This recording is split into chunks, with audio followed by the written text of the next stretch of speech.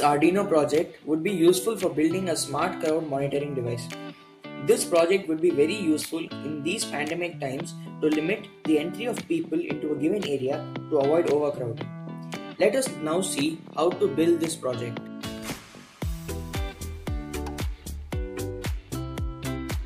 To make this Arduino project, you would need an Arduino UNO, a breadboard, an ultrasonic sensor, a buzzer, an LED, and a few jumper wires.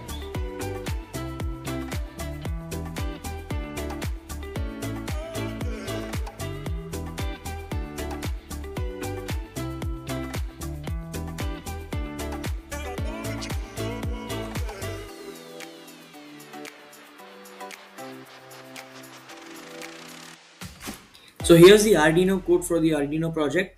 So it's a very simple and basic code. So I'll just explain the code briefly. So there's nothing much new in this code. We have just added 3 new values here for the counter to work, and the rest all remains the same as we have been looking through in our previous videos for the ultrasonic sensor. This is the formula for the ultrasonic sensor to work, and here is an if and then command statement, and we print the counter value in the serial monitor. So if you would like to print the same serial or the counter in the LCD, you could refer to another video of mine which I have uploaded. So in that you'll be able to print the counter value on the LCD display.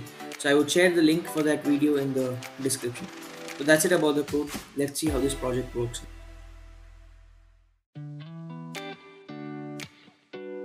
So now, as we have uploaded the code and we have done the connections, let us see how this project is going to work. So let me just give you a small insight on how and what would happen. So when I keep my hand in front of the ultrasonic sensor, or in this case for the demonstration, there would be a buzzer and an LED being on at the same time, and we would also be able to see a counter being displayed on the serial monitor, which you can see in your screen. So as we keep a hand in front of the ultrasonic sensor, the counter would be increasing by 1. So let's start the demonstration.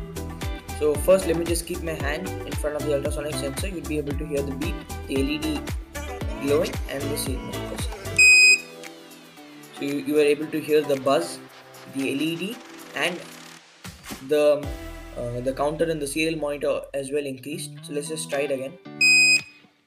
So now we were able to see that the counter increased by 1 again and is now second, which means that there are 2 people who have crossed the place. So let's just try it one more time. So now we were being able to see that 3 people have crossed, and there was a buzz and an LED glowing at the same time. So this project has been very successful, and if you have liked the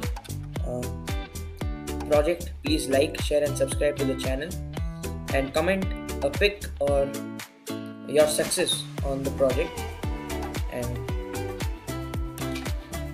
certain applications of the project that we have just built is to obtain a count on the number of customers visiting to a store, a library, or to obtain a count on the number of students arriving to a school in the modern way.